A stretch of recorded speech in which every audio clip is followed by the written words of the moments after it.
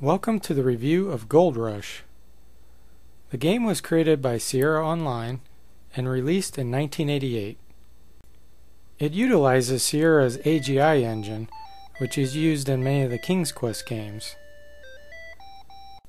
If you haven't watched my review of the King's Quest and Black Cauldron, I would highly recommend watching those first, as this game utilizes the same engine.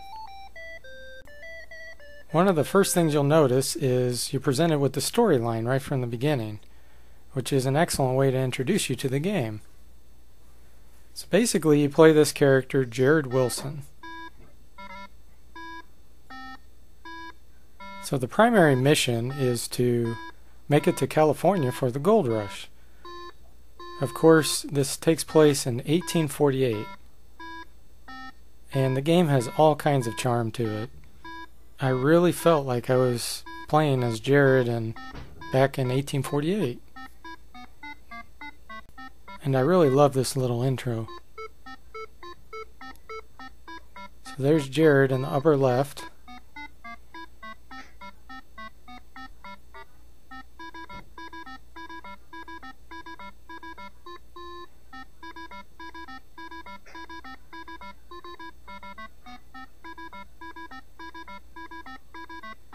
I mean, how cool is this?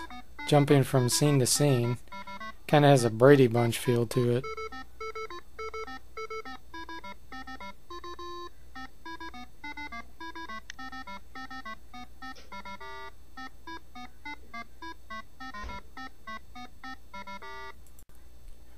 So you start next to Jared's home in Brooklyn Heights, New York. And of course the Gold Rush has not been announced yet.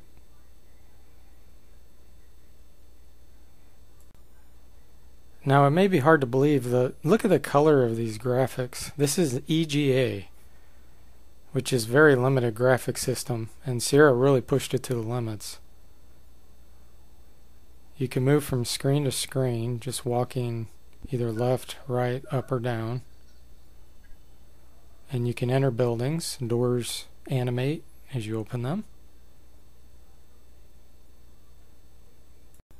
And just like the King's Quest series, you'll notice the upper left has a score, and you have the typing capability at the bottom. For example, here we're trying to open this gate, and it did not accept that command, but if we try to unlock it, then it works. Very much a mystery and clue-oriented game. I love the perspective too, is when you go inside a house, all of a sudden the room blows up and you can navigate in between each room. Plus your character's size actually can change to give a different perspective. Gives more of a 3D realism to it. For example, I walk to the right here and it automatically goes up the stairs and you come out the middle. Just little touches like that give the game a lot of charm. There's also various special views or perspectives in the game. Like here we're looking out on part of the city, and in the background you can see the lake or the river. And here you can see the boat coming up the dock. And as I mentioned earlier, your character icon can actually be larger too at times. Or it can be a little flashing icon with a zoomed out perspective, such as these.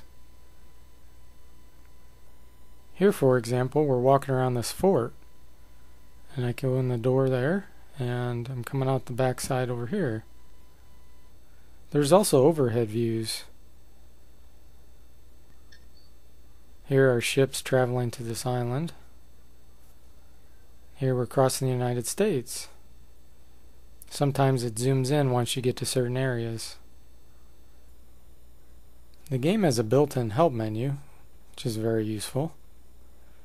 And just like the other Sierra games, you can save, name the games whatever you want,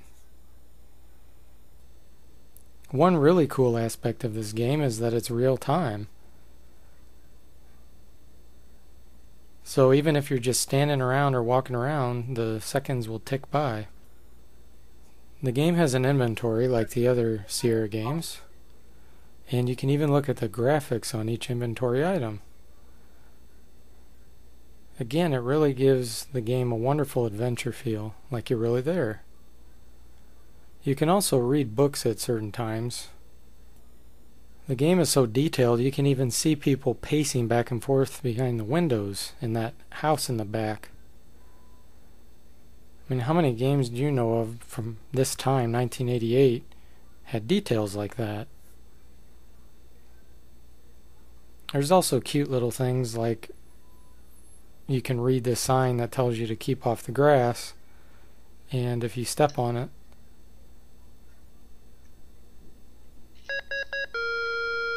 you hear some Doom music play.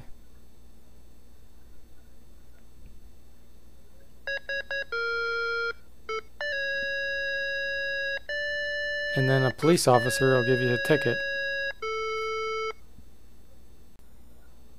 The game is pretty much a scavenger hunt most of the time, so in a case like this, we're going to the bank to try to withdraw our money. It asks what your account number is, which actually changes every time you play the game. That's a really cool touch.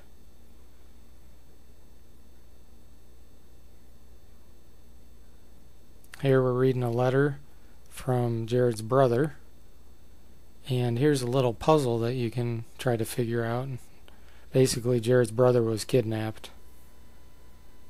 So here we finally meet someone later in the game, and he asks us a bunch of questions, and we're trying to find our brother. And the score is really fun. It helps you to figure out how well you're doing, plus it helps with replayability. For example, here someone was waiting to buy our house, and we waited too long, so we didn't maximize our points. Sometimes you have to buy certain items, and they're critical depending on how you're trying to get to California. That's my only pet peeve about this game is early on in the game, if you don't make the right decision to buy something, you can be totally screwed later on. And how would you know? Basically, I guess that makes you keep replaying the game and trying until you figure it out. Another thing I really love about this game is the sense of community. Probably the number one game for me with community is Ultima 6. Well, this game comes pretty close with all the different NPCs and people you can talk with. So eventually, as you're waiting around and walking around the main town, you finally receive this announcement that the gold rush is on. So now it's your chance to try to get to California as quickly as possible. So the game has 3 different ways where you can get to California. All cases, you must sell your house first. And depending on when you decide to sell it, you could either make more or less money. If you wait too long and the gold rush is already announced, then you're not going to get as much. There's 3 ways to get to California. 2 are by boat. One is through Cape Horn and one is through Panama, and the other is by land across the whole United States. If you try to go by boat and you wait too long to buy a ticket, the ship can actually leave without you. Then you're forced to go by land. You can see the ship leaving in the background here. Nice little touch.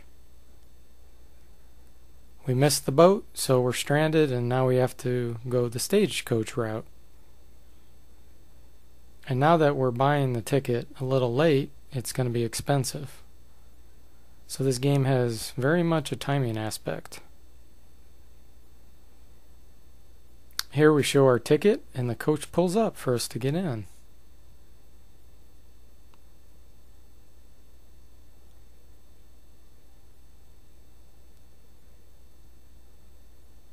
Once you get in the coach, you approach a ferry, or the ferry approaches you.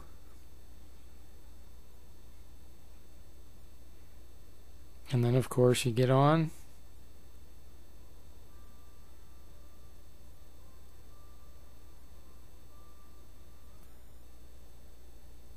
And one nice little touch is you're told how you're doing so far.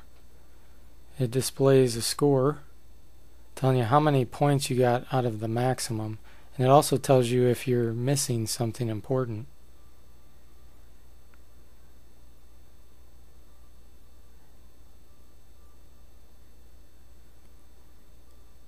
Then you're presented with this overhead view of the United States with a nice little graphic showing you what's going on. And all kinds of text messages. If you hit F8, you can display details of the text messages, or you can basically skip scenes. You'll see a little cursor and path appearing to show you your progress. So from Chicago you go down to Missouri, and then eventually you land in a camp. And now you're back to the traditional walking around scenes. So you're back to the mystery aspect, where you have to figure out what to do. In this particular case, we need to buy some horses. And of course you have 3 choices, so you have to figure out which one's the best to use. And if you make the wrong choice, whether to leave too early, too late, or with the wrong horses, you're going to end up dying. Speaking of dying, you can get run over by a wagon.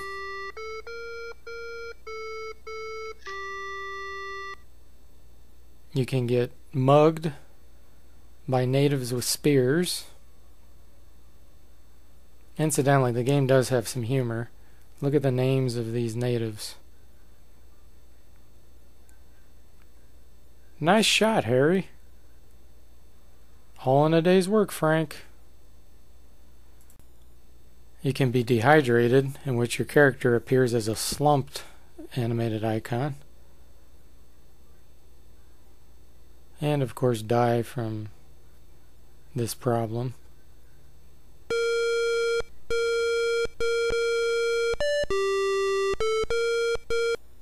Or maybe you fail the quest because your animals are too weak from having lack of grass. So now I'm going to show you the path for taking the ship. So in this particular case, we are taking the short ship route, which goes through Panama.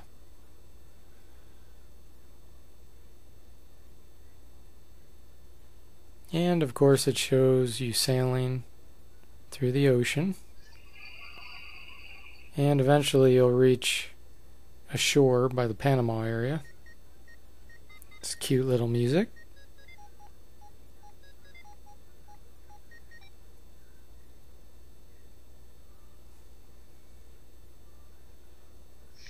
And eventually you will reach the place where they try to mug you, and you'll have to figure out what to do from there. You face other hazards too, like quicksand.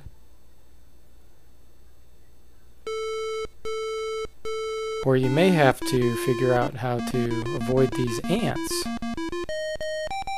Haha, grab the vine.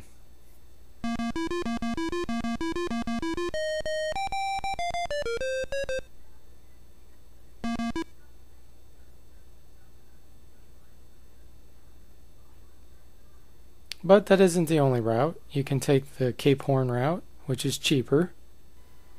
Takes longer to get there.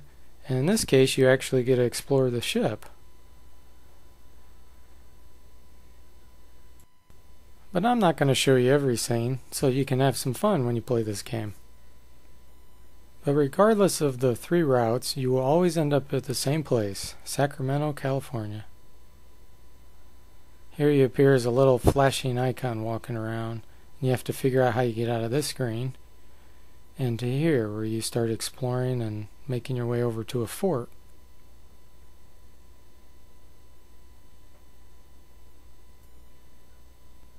But eventually, after exploring the fort and finding out what to do, now it's time to actually mine for some gold. You'll notice that when you're walking in the wilderness, there's a position indicator, how far east and south you are. And I just wanted to see what the limit was for the number of screens, because it just seemed so vast. And I finally hit it, 255. which of course is 8-bit. So they used an 8-bit number to track how many screens there are. Here you can see a miner in the river panning for some gold, and this one's out here in the wilderness. So although the purpose of this game is to make it rich by striking gold in California, there's a secondary kind of side quest going on, which is to find your brother who's been kidnapped. But I don't want to give any clues or details on either one of these and how to do it, because it's a fun game and I hope you all enjoy playing it. So overall, this game was very enjoyable for me. I loved the colorful graphics and all the clues you had to try to find. I love the fact that it has a score, so that it has replayability, and that there's various routes you can take in order to complete the game. That was almost unheard of in its time. The monotony was also broken up by having these special views or perspectives. Another thing that really added to the adventure feeling of the game. And the community of having so many people to talk with, and the fact that you can even buy or trade for items. I really wish that I knew about this game when I was a kid, but I think that it just wasn't advertised or marketed very well. I highly recommend this game, especially for those that like the King's Quest series and never experienced this. So I hope you enjoyed this review, and I'll see you next time.